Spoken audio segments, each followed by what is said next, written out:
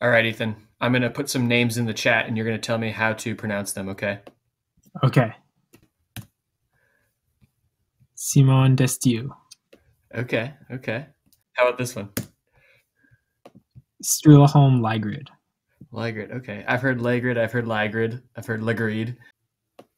Kristina Retsova. Reztsova? I don't know. Okay, final one. Okay. This is the final boss. I think the last name is Nigmatalina, but I don't know how to say the first name. Uliana Nigmatalina. I think she was Uliana Kasheva, but she just got married.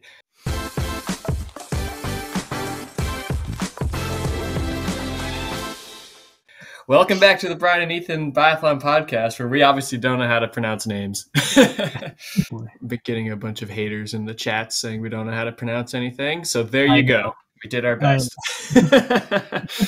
We tried. The best we can go off of is the British commentators say on Eurovision.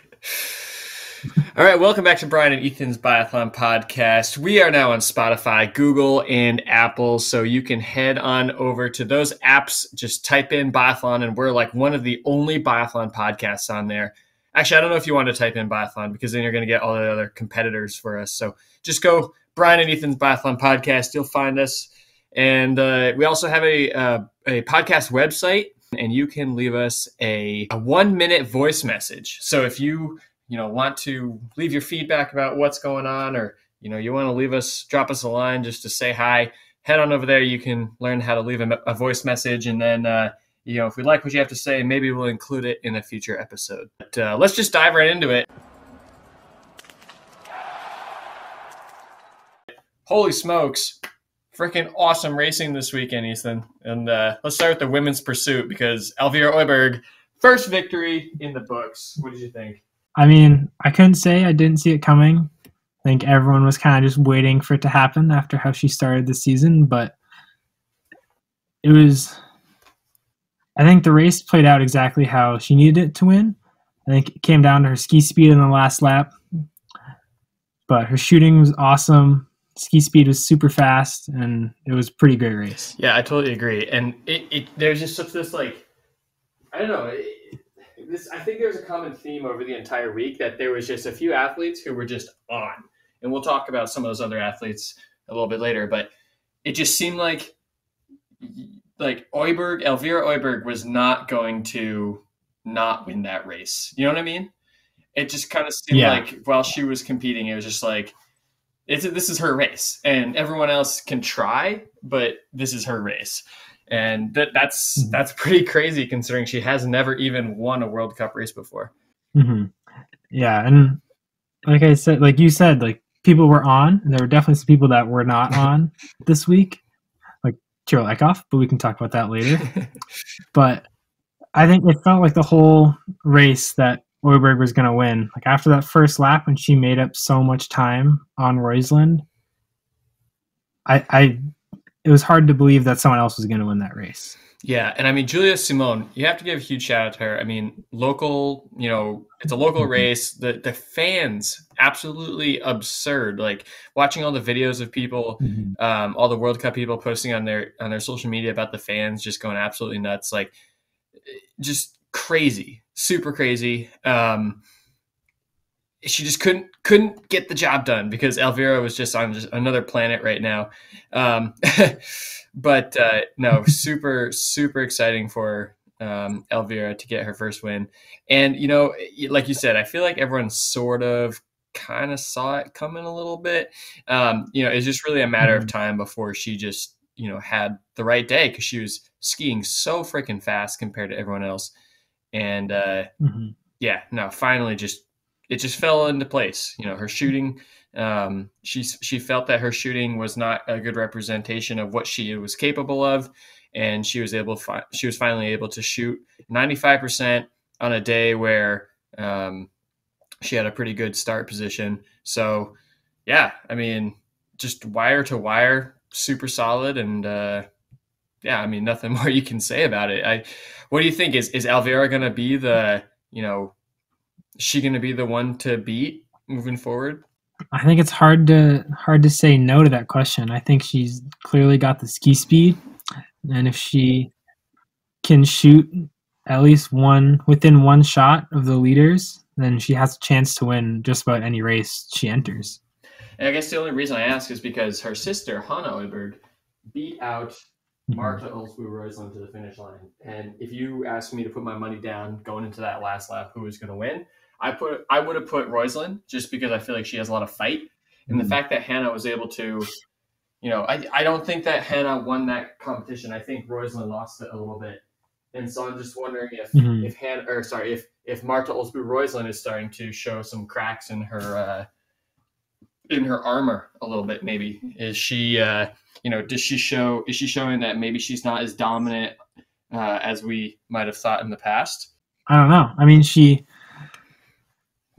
I don't want to say that I agree with you. I think she did lose this race, and her missing 3 targets didn't really help her cause, considering everyone else around her had 1 or 2 misses in the whole race. But I think you have to kind of question her tactics a little bit on that last lap when Hannah Oiberg just went right around her going into that last downhill before the uphill into the finish, and I think that's kind of where she lost it. Had she stayed in front and kept her line and gotten the inside line into the finish, I think she would have won that race. Yeah, and it seemed it seemed risky too, because it seemed like she just went for it off the line, and there was no strategy of like, oh, maybe I'll let Hannah lead for a little bit and I'll relax and then try to get her back. It just seemed like Reuseland's plan was just go for it, and Hannah was able to just easily stay right with her and then pass her at the end. So yeah, I don't know. It was pretty interesting to see that duel play out the way it did. I kind of expected it to be a little bit more competitive, considering both these women are very high on the overall standings. Hannah being 6th overall, and Reuseland even wearing the yellow bib. It's like I kind of expected them to be a little bit more tactical in their fight, but didn't seem like there was any tactics at all. Yeah. Wondering what your thoughts are on Tyra Lekhoff heading home after the sprint, even though she had a better sprint than she has had in the lead up to the season. But it seemed like she just, seemed like she sort of showed up, and I don't even know why she even went if she was only going to do the sprint and not stay for the pursuit, because she qualified for the pursuit, but she just, I don't know, didn't go. Yeah, I don't know. I was wondering that when I was looking at the start list and saw that she wasn't starting. But I wonder if she was just kind of not super happy with the way that biathlon was going for her. And maybe after the sprint, she just felt like she needs to start her time off right then and there, and that the pursuit maybe wasn't going to be a good thing for her. So I wonder if her decision to go home was kind of like a self-care decision to make sure she's ready to go when the season starts back up again in January. Yeah. I mean, her first races in Östersund were in the high 20s, low 30s. Then they went to Hochfilzen, and she was, finally kind of came back. You just 6th place in the sprint, dropped a little bit in the pursuit, and then another 11th place in the sprint in Annecy, and just decided to head home. And it almost seemed like it wasn't planned. It almost seemed like she was going for like the podium, or if she didn't get the podium, she's just heading out. And I hope she's okay. I hope she's able to find some respite. I know, listening to interviews with her in the past, she's one who is always very vocal about kind of needing that social outlet, that relaxation away from biathlon, or else she'll start going stir crazy. So I wonder if maybe the competition was just getting a little too much for her. She started getting to a bad mental spot, and now she's just, I'm going to go home, enjoy Christmas, make love, as she said in an interview last year, and then just come back ready and stronger than ever. All right, moving on. Missed shot. We're going to have to give it to us on this one, Ethan. We didn't get an episode out last week. So. Well, it's okay. Yeah. I was traveling for some biathlon competition, as I still coach as my day job, and I know that you are still finishing up college and had maybe some racing of your own going on. So, you know, it happens. We still watch biathlon. We still love it. Cut us some slack. Also, another missed shot for me personally. Johannes Dahle got sent down to the IBU Cup. Oh my Lord. I am so far off with that prediction. It's not even funny. If you gave Brian a bunch of crap for his prediction earlier in the season, you can go ahead and give him some more, considering that Dahle is now back on the IBU Cup. Hey, listen, there's still plenty of time. If he comes back after the Christmas break and wins every single race for the remainder of the season, he can still win the overall. So don't count it. Don't count him out yet, and don't call it a comeback.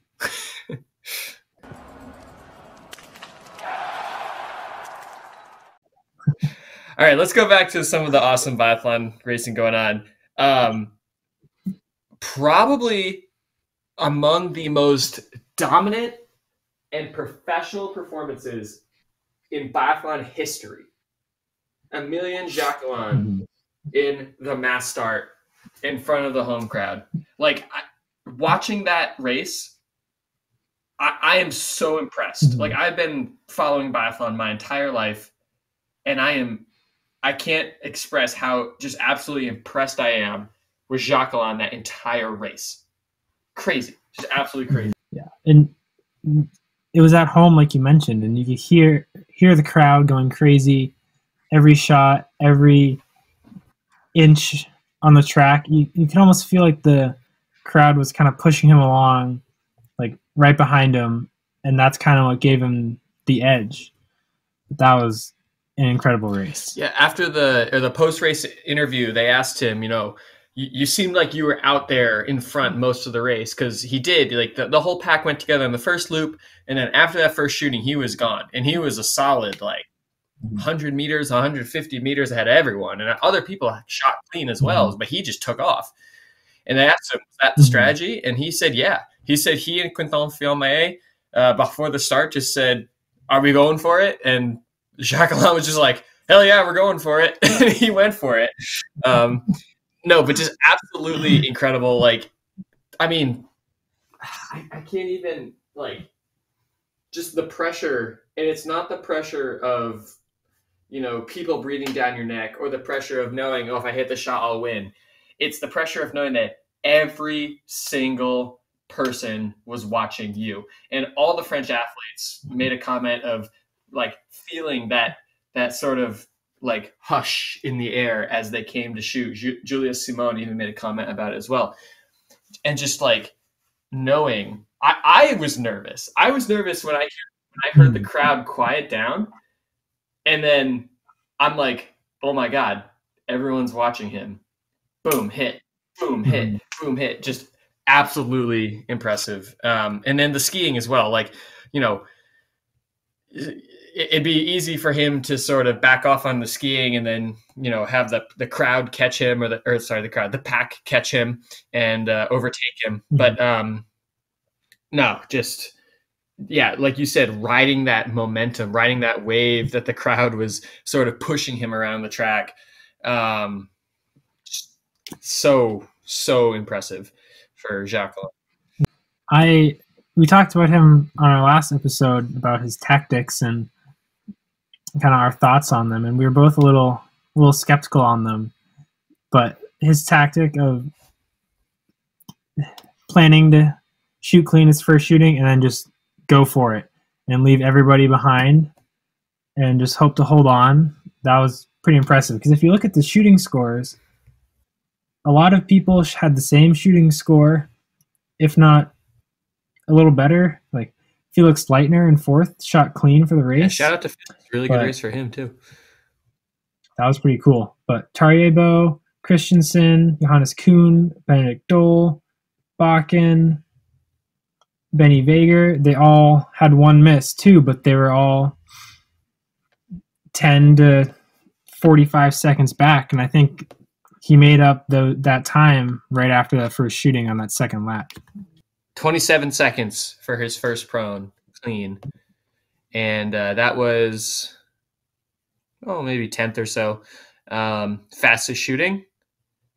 And actually, it's kind of funny. Most people who shot quicker than him also shot clean. So I just don't understand how he got out of the range so fast and how he just broke open like that. But I'm going to have to go back and watch because I only watched the race live and then listened to the post-race interview earlier today. But I'm going to have to go back and watch that race again just to like maybe now with this knowledge of knowing that he sort of was he wanted to go for it. It's not that he found himself in first place and he was like, I'm just going to keep pushing. It was a strategy. I have to go back now and watch to see him, see if he made that mental switch to just put in a surge right after leaving the range. But just absolutely impressive. And then let's see, pulling up shout out to Anton Samolsky as well for having 2 great weekends. Again, we didn't get an episode out last week, but had a really good race last weekend. And then again, in the top 5 on a few races this weekend.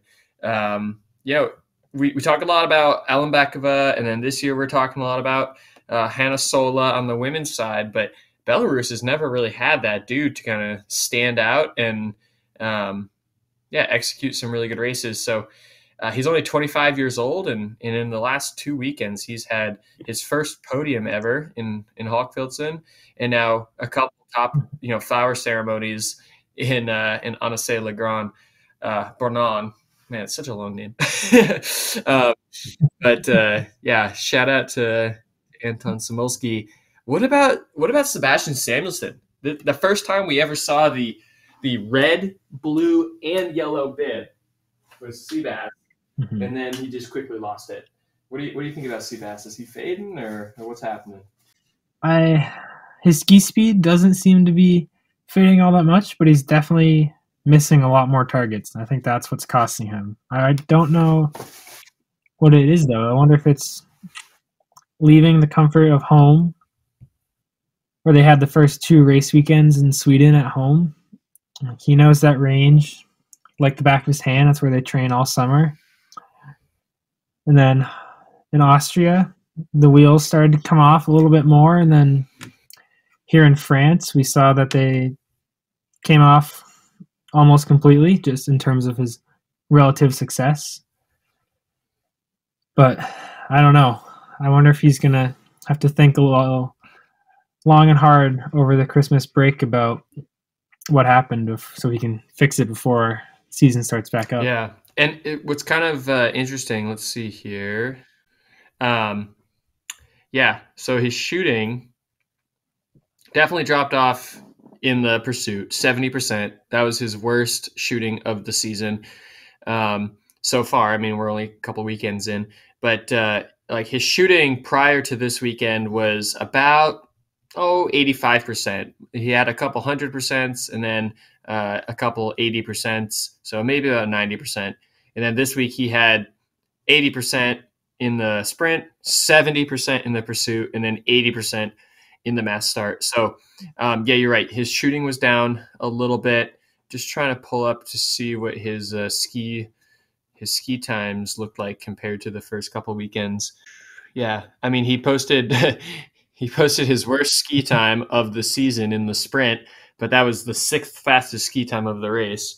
So you're right. He's skiing the same. It's just that he dropped down a little bit in the shooting department, and that suffered, or it made him suffer a little bit. But I listened to, or I read an article about this whole Swedish team in general, because the question was, are they going to continue their massive run? And I think, as we sort of suspected, the Swedes peaked, or they scheduled to peak Fort Ostersund because it's really important for them to do well at home, and they did. They did extremely well. All the Swedish athletes did, and now they're going to start to back off a little bit and focus on Beijing. So while they're racing the World Cup, they're also going to be apparently focusing on training during their off days and getting the volume back up in preparation for Beijing. So the fact that they were able to sort of, put some training load back on and continue to have decent results. I mean, Sebastian was still doing pretty well considering that, he was putting the load back on. So No, I think Sebastian's going to stay in that fight, and he's going to be in there for a while. What about Johannes Tingus Bo? He kind of struggled this week. I was kind of expecting him to start making his amazing comeback because we've seen Royslin start to pick it up a little bit. Eckhoff has started to pick it up a little bit. Even Tandervold has started to pick it up. Again, they're not at peak Norwegian form, but they're starting to get better. Tarjei Bo was in the mix this year, or this weekend, but we're still not really seeing Johannes. What do you think about Johannes? Is he going to come back after the break? I think so. I think ski speed wise, he's been competitive within the top 10, but not blowing everyone away like we've seen in previous years. But his shooting has just been letting him down so much this year, and I wonder if the Norwegians' plan is to peak for the Olympics, and that's why their ski speeds are down a little bit.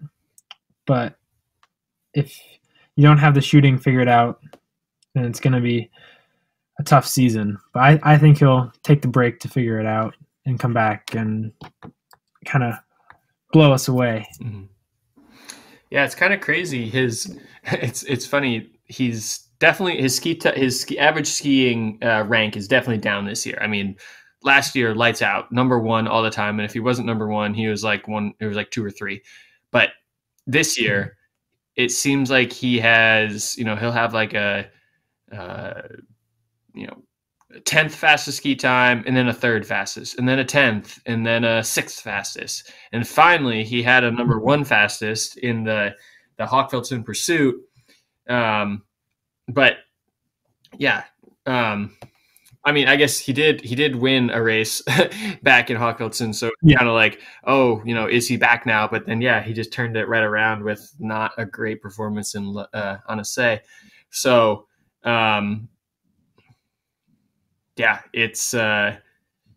it's going to be interesting to see if he can come back to peak Johannes Tingus Bo form after the holiday break, because it's pretty interesting to see how his ski ranks, like his ski times, which have been his rock, has been kind of letting him down a little bit this year. And then he also didn't shoot insanely well in this week, so including 75% in the mass start, which is well below the World Cup average. So I don't know. It's super interesting, and all this stuff is kind of I don't know. We'll talk a little bit about this later, but all of this, kind of turn around with our top guys, maybe not performing as much or as well as we want them to, and then maybe some people who are dominating on the trails are making for some exciting overall action. But we'll talk about that in a second. Let's talk about the women's mass start. I mean, that itself was awesome. Elvira Oiberg, 2 in a row, back-to-back win. It happens like this. We saw Lisa Teresa Hauser last year do the exact same thing, where she sort of burst onto the podium and then boom, boom, boom, just kept backing it up with podium results and wins. So, Elvira Oiberg, another win, another day. And just another awesome race by the Swede. And then even, unfortunately, Julia Simone just, again, could not get ahead of her her rival there in front of the home crowd. And in biathlon, the saying is, if you're gonna miss early, and that's exactly what Elvira Oiberg did. I mean, she missed 1 in both her prone shootings, but then cleaned the 2 standing shootings. And if you look down the list, the rest of the podium members both missed 1 in both standing shootings. And I think that's kind of what gave her the edge, was that the other 2 athletes that were on the podium kept going in the penalty loop towards the end of the race, and Oiberg could just go right back out on course, and her legs were fresher towards the end of the race, and her ski speed is just untouchable right now too, which certainly doesn't hurt her. Yeah, absolutely. Also, Doro, suddenly out of nowhere, Doro is Mhm. like in the fight. I think she was even leading the race for a good bit of it. That was Mhm. definitely good to see her back up there, and fighting for the top spots, because we haven't really seen much of Doro this year. And we haven't really talked about her Mhm. really at all either. What do you think about Doro? Is she just kind of Mhm. saving it up for the Olympics, or is she past her prime? I think she's peaking for the Olympics. I mean, she's every weekend it seems like she's gone a little better, slowly but surely, and then here she is in the flower ceremony with fourth place. And had she cleaned that last standing and not had a miss, I think she probably would have won this race. Because with one miss in the last standing, she was still only 13 seconds back on Hoiberg, who did take her time going through the finish stretch, but I think she would have been able to hold on if it was over just over 20 seconds leaving the range. Yeah. And I think she's going to have a good Olympics and good end of the year. Okay. A lot of people in the comments section on some of my past videos have been saying that they think Doro's past her prime. And I mean, I was honestly beginning to agree with them. Starting off the season in the 37th in the individual, um, shooting 80%, not great for an individual, but then, yeah, kind of leveling out in like the teens, with a 33rd in the sprint in Hawkfilson. Just, yeah, not prime Doro fashion. So it's kind of crazy to see her come out of nowhere and just be like 19th in the sprint in Annecy, moves up to 10th, and then all of a sudden fourth in the mass start, shooting 95%, her best shooting of the season so far, um, with a 15th ski rank, which is one of her best ski ranks of the season this year. So, yeah, we haven't talked much about Doro just because she hasn't really, I don't know, been that exciting. It's not. She hasn't been overly bad like Tirolekov has been, but she hasn't been overly successful either. So she's just kind of caught in that middle ground of people who are just like, they're out there. Mm-hmm. But then what about? I mean, what like someone we haven't talked about is this Kristina Redzova from Russia, like rising in the ranks pretty quickly. I Mm-hmm. gotta pull up some stats on her from Real Biathlon to see what her situation is, but she's currently ranked ninth overall and had some really good races this weekend. Not too much background on the World Cup. Really only has data going back to last year, but her shooting is way up this year. Her skiing is way up this year, and she's been posting some really good races. Has 4 top 10 results this year so far, where like last year she was kind of averaging like in the 40s. So sort Mm-hmm. of a breakthrough season for Christina here. Is there anything else that you've been able to dig up about her in the stats? Nothing really. I mean, like you said, she doesn't have a ton of experience and time on the World Cup, but it's always super impressive when someone kind of breaks through and has those really good few races kind of early on in their World Cup career. And some of them are able to keep it going and hold on, and some of them aren't. And hopefully she's able to. And she's definitely shown that she can compete with the rest of them, both on the skis and on the range. And if she keeps it together for the rest of the season, I don't see why she won't be able to keep climbing the overall standings. Yeah, on the IBU Cup, she's been really consistent over the last, like honestly, 3 years actually, consistently posting top 10 ski times. But the thing that's been holding her back on the IBU Cup was her shooting, in specifically her standing shooting. In 2018, oh my gosh, in 2018, her standing average was 58%, which is not good. that is just Yikes. that's just hands down not good. Making her season average 68%, and then last year she was able to bump up both her prone and her standing. It looks like she didn't do as many races because she was probably in the World Cup more, but she was able to bump up both to 85%, and then actually get a season on the World Cup, where she was able to shoot about 80 to 85% during the World Cup season. So, it looks like her shooting is on the rise, her IBU results suggest that her skiing has been consistently one of the faster skiers on the IBU Cup. And as we know from like people like Stina Nielsen and some of these others who are going back and forth between the IBU Cup a little bit this year, the IBU Cup is no joke. And if she can post pretty decent ski times on the IBU Cup and she can improve her shooting a little bit better, I bet we'll see Kristina Ritsova on the World Cup top 10 more frequently as we move towards Beijing.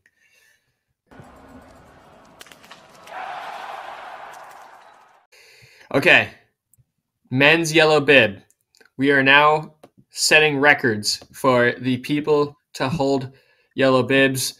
We had Fionn Maillet. So Christensen, let me go back. We had Christensen wear the yellow bib in Hawkfieldson, which he quickly relinquished. Fionn Maillet was able to put the yellow bib on for the mass start in La Grande Bornand. So that was really exciting to see a French dude with the yellow bib in front of the home crowd. And now with his absolutely dominant performance, I can't say enough about how dominant this is. His performance was in the mass start. The dominant performance of Emilien Jacquelin in the mass start has now earned him the yellow bib, and he is going to be our 7th male to wear the yellow bib, and we are done with the first trimester. The first trimester. It's nuts, and all these guys are so close. I mean, there's 7 people above 300 points. Johannes Tingus Bo has 310 points. That's 61 points back of Jacquelin. That's literally one win away from gaining all those points back. Obviously, yeah, Jacquelin will probably earn some points to try to keep the lead and stay ahead. But I mean, it's so close, even within the top 5 and top 6, that if any of these guys has a bad race, a bad race turns into like 10th place at this point. Like if you're in 10th place, that's a bad race because it's so close right now. Is this heating up to be the most competitive season we've ever seen for the men, or do you think it's going to start to level out? I think it's going to stay competitive. I mean, the top 7 guys in the overall seem to be the ones who are constantly making up the top 10 and throw in a few different names every week. Like Smolsky this week and last week has himself an 8th in the overall standing. But I think these top 7 guys are going to be battling it out for the overall all season long. I agree. I mean, yeah, someone who we haven't even talked about is Edward Latyapov. That was a steal on my my fantasy team. He's keeping the team going strong now that Sebastian has cooled off a little bit. But Edward Latyapov currently sitting in 5th place. The Bow brothers, that Johannes Tingus is going to that Johannes Tingus is probably going to come back and stay strong. Tarje is going to stay strong. There's a little bit of a gap to Samolsky and to Stuo, and then, to the rest of the field being Kuhn, Loganov, Cloud, Bakken. But, oh my gosh, 7 people up here. I don't think we've seen like a breakaway like this in a while. It's usually just Bo and Fourcade, or last year was Bo and Lagrid. But oh my gosh, just having all these guys together is super fun, super exciting, and super great for the sport too. I mean, it's we're going to see what happens. And I mean, I still think Ponsaloma is underperforming. I'd love to see him get up there. Who knows what place he's in, like the 20s or something. And then there's even Loganov. I don't want to support Loganov, but I think he's gonna pick it up as well. I think he's gonna become a regular top 10 guy like he usually is. So, just there's another couple guys there that are gonna come back up and try to fight as well. But yeah, and then on the women's side, Roisland's kind of pulling away a little bit from Oiberg, but Elvira is, obviously those last 2 wins to finish out the trimester really helped the cause, kind of narrowed that gap a little bit. Ellen Bekova is sort of flatlining a little bit, but we saw that last year from her, so hopefully she can stay strong through the year. And then, Hauser and Hanna Oiberg, there's your top 5 right there, and then there's a really big gap till Bescon, Breza, and Herman. But I mean, both scenes are really fun, really competitive, and we still haven't even seen Terlekov out there.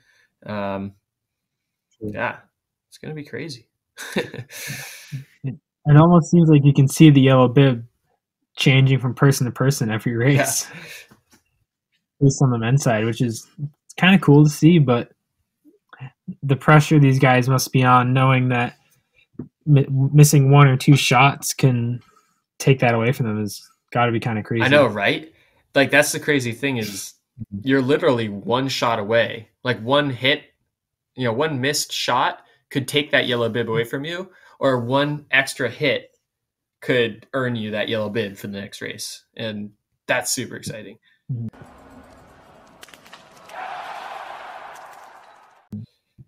All right, let's do our spare round. I mean, first trimester's over. We've had 4 weekends of racing going into the holiday break. Spare round. Who is going to win the overall Crystal Globe at this point? Like, who is your prediction? Let's go men first. Men first. I'm going to stick with Johannes Tingesbo. I chose him at the beginning of the season. I'm going to stick with him throughout the whole season. And then on the women's side, I think Roysland is gonna keep it for the rest of the year. Maybe Elvira Oiberg will wear it 1 or 2 times, but I don't know if she quite has the consistency on the World Cup to continuously post top 3 results. So I'm gonna go with Johannes Tinges and Roysland for my 2 overall winners. Okay, I'm gonna go with Quentin Fielmaillet because he just seems really consistent. I was a little nervous about the start to his season, but he's immediately snapped back. And then for the women, I mean, Roysland's got a big lead right now. And then we got Hauser, Hanna Oiberg. Honestly, I'm going to go Hanna Oiberg. I know she's like 5th in that, group of 5 girls, but she's just going to be, I don't know, more consistent. Okay. All right. Well, we'll see what happens. Yeah. All right, everybody. Hope you enjoyed this episode. If you did, hit the like button down below. Share it with your biathlon friends. Either way, the link is down below in the description, whatever platform you're listening to this on. We are on Google, Spotify, and Apple Podcasts. So, check out that link down below. Send us a voice message, and we hope that you all have a happy holiday season. We'll see you after the break.